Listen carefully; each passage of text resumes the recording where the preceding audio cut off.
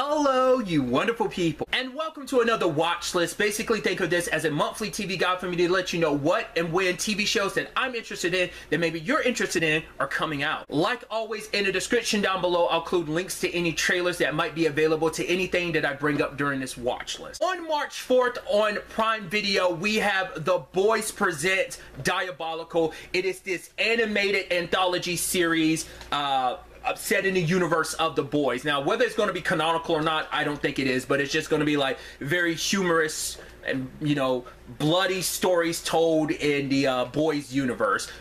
It seems like some of them are going to be done in different art styles. I think different people are doing them. So just from what we saw in the trailer, it seems crazy and wild and interesting, just like The Boys itself. So I think this is a nice like little tide over until season 3 comes back in June. And so I'm excited. You know, just what we saw, it just seemed like a lot of interesting fun. So I'm curious to see what stories we get told. Like I said, I don't think any of it's going to be canonical, but it still just seems like a fun time. So I'm excited. On March 6th on Starz, we have a new series called Shining Vale. Essentially, it's this kind of comedy supernatural series where basically a writer and her family move into this new house, but the new house is kind of haunted, and basically she gets possessed by a ghost who basically is helping her write her story. So it seems like, it looks like it's supposed to almost be like this Shining parody is kind of what it seems like.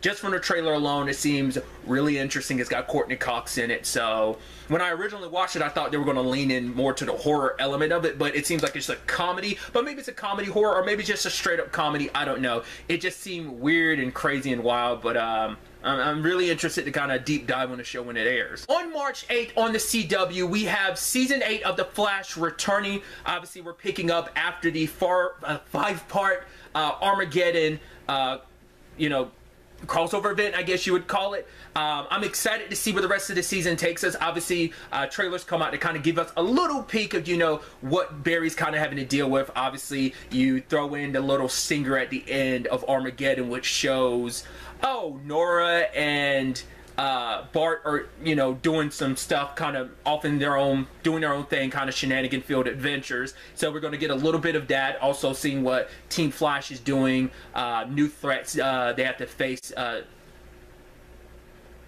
in Central City. But regardless, I'm excited to have the flashback and see where things take us going forward. Also on March 9th on the CW, we have season 2 of Kung Fu, which I'm very excited to have back. I'm interested to see where season 2 takes us. Got a little bit here and there, obviously diving more into Nikki's family, like some stuff kind of got unearthed last season and some reveals that are going to come back to kind of haunt Nikki and her family. But most of season 1's storylines were pretty much resolved, but some of those threads are carrying over this season. So I'm curious whether like a lot of the, how much of some of the other stuff from season 1 will carry over. But I really enjoyed season 1, so I'm very excited to see where season 2 ends up taking us. I wonder, will it be just as supernatural as the first season was, or maybe not as much? I'm curious to see. On March 11th on Prime Video, we have Upload season 2, which this kind of took me by surprise because I hadn't heard anything about the show for a while, so I wasn't expecting this. I did kind of see the trailer pop up, but I decided not to watch it because I was like, you know what? I want to kind of go into this not knowing as much, you know. But if you're unfamiliar with the premise behind it, basically it's kind of almost like a metaverse thing before metaverse existed, but essentially like it's a VR world that was created for people who die and have their consciousness uploaded to it, and it's very like fun, like and funny series, but also like it's kind of like got a lot of heart to it as well, because like the show bounces between like all the people living in this virtual world, their consciousnesses, and you can be whatever you want them to be. Like you can design yourself to be whatever you want to be, or you can even like make your world what it's just like a lot of afterlife fun is what they're kind of dealing with. But on the outside, we also deal with the people who are monitoring everything and kind of keeping the system going, making sure everyone gets what they're asking for and what they need. So it's just a really neat and fun show. Like I said, I kind of got a little peek of season 2, but I was like, no. I don't want to know anything, especially because I need to rewatch season 1 because it has been a little while. But I know there was kind of a bit of a sad ending to season 1, and I'm curious to see how that all plays out going forward into season 2, just story-wise in general, where some of the characters left off. Also on March 11th on the CW, we have Charmed season 4, which I'm very excited about. Obviously, spoilers, we're in the aftermath of, you know, Maggie and Mel having, well, and Harry having lost Macy, and now they need to find a new person who is a new charm one to kind of reunite the power of 3. So there's, at the time of me recording this, at least what I saw, there was a short trailer kind of giving you a tiny introduction to this new charmed one, but obviously at this point, once again, maybe there's information out there. I haven't looked into it. I don't want to know until the show tells us, but basically, we don't really, at this point, based on the trailer, don't really know much about this person, why this person is the charmed one, why is she Macy's replacement, like how the charmed ones, you know, end up dealing with, how Harry ends up dealing with this in the aftermath of everything with Macy. So once again, I think it's just interesting because how the original show played out. But so there is going to be parallels, while also things being a little different in certain regards of how it was handled, but still. I'm very excited to see what this season has in store for us. On March 20th on the CW, we have the return of Riverdale Season 6, which I'm very excited about. I have not watched any trailers, so I don't know fully what to expect.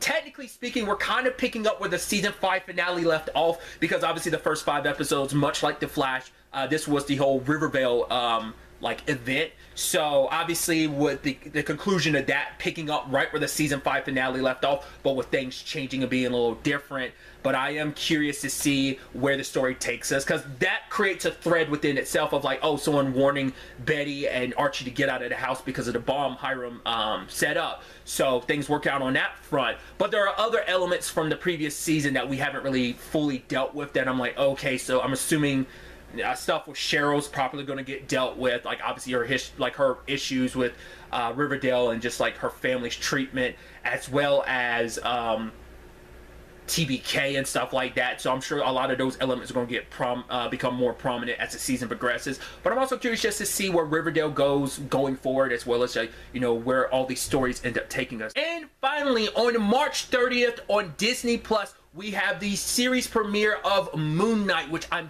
super excited about. Probably the thing I'm looking forward to the most this month.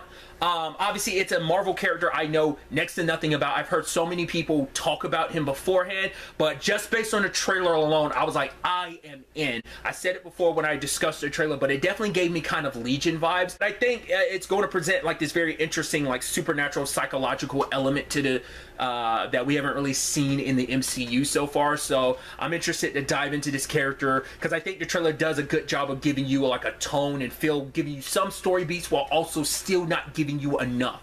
So there probably will be a second trailer. Whether I'll watch that or not, I'll have to wait and see. But either way, I'm so pumped to see, you know, just what this story ends up being, getting to know Moon Knight and potentially the other personalities, Mark Spector, Steve, you know, and really getting to understand his situation and circumstances, and how, you know, obviously they'll probably pick and choose what they want from the comics, because they typically do. So what they do different from the comics, and what they decide to take from the comics, what they decide not to take, that's all going to be really interesting based on what I've heard people talk about the character from like different runs in the comics too. So I'm excited. And that brings this month's watch list to an end. Like always, if there's something that's coming out that maybe I wasn't aware of that you think maybe me or someone else would be interested in, don't be afraid to leave it in the comments down below. But really, that's all I'm going to talk about. Till the next time we meet, be happy, be safe, live life to the fullest, and enjoy it. Good day and goodbye.